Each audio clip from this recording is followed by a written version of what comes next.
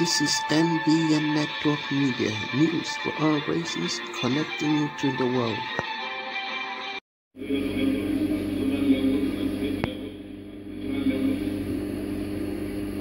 This gives us the opportunity to resolve some of the burning issues. I hope we'll take advantage of this opportunity to look critically at the 1999 Constitution, to work out a model and a system that is workable and will provide for an effective and efficient system of government at the local level, state level, and at the central level. Are taking place in Enugu, covering the various zones across the region. Meanwhile, the Bauchi State Governor, Bala Mohammed, has expressed confidence that the Senate will be fair and just due. He says the Northeast region is the most devastated and shortchanged, but he believes the Senate will do well to address the wrongs while bearing in mind national unity, especially at this time when the nation is troubled. He was speaking when the Committee on the Review of the 1999 Constitution paid him a courtesy visit at the Government House, Bauchi. Due consideration had not been given to the Northeast, but we know that with the pedigree and capacity of the senators that we have from the region, definitely this is an opportunity for you to redress all the wrongs that we feel that we should change. Nigeria is passing a very trying moment where it is not just exclusive to Nigeria. It's a global issue where the economy has nosedived, and of course we are just coming out of the COVID-19, and the citizens are just agitated for so many things, especially the youth. So whatever you are going to do, the Constitution must be implementable, it must be fair. There is a general sense of disillusionment and disgruntlement that some people are feeling should change. And we in the Northeast, we are also feeling should change.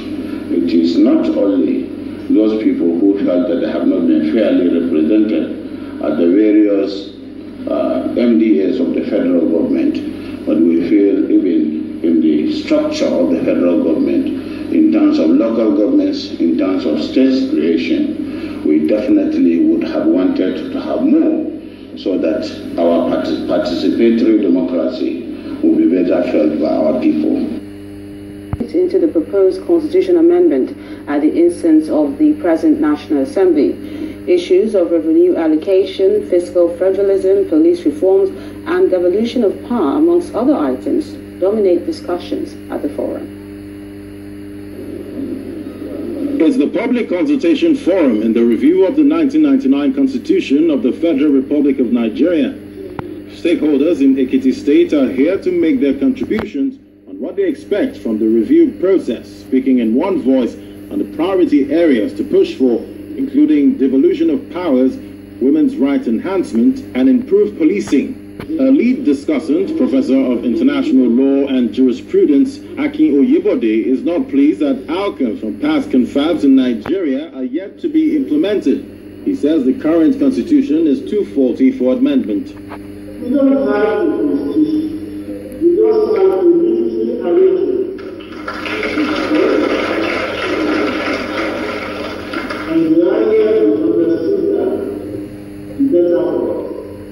Those who are products of military dictatorship in Nigeria, of course, we don't want the constitution to be replaced by a brand new constitution. Those who are more eminently qualified and know constitutional law more than our humble selves have declared that that constitution is a non-starter. It runs as a cul-de-sac. It's a bedroom. Okay? It's illegitimate as well as to say faulty. And once an instrument is illegitimately faulty, no number of amendments can be utilized. Reacting to criticisms of the review process, Governor Kayode Fayemi says it's not uncommon to seek such changes, as the documents in advanced countries are also subjected to reviews when necessary. Despite the identified lapses of the 1999 Constitution, however, it remains to date the operating system that justifies our existence as a living democracy and a united country. Rather than staying on the fence with these endless criticisms, I believe it's appropriate to answer the patriotic call for constitutional response by lending our voices to effect the change that we all desire. As their views are being harmonized, the participants say they are ever ready to make suggestions for the good of the country, but hope that the government will ensure such contributions are not made in vain.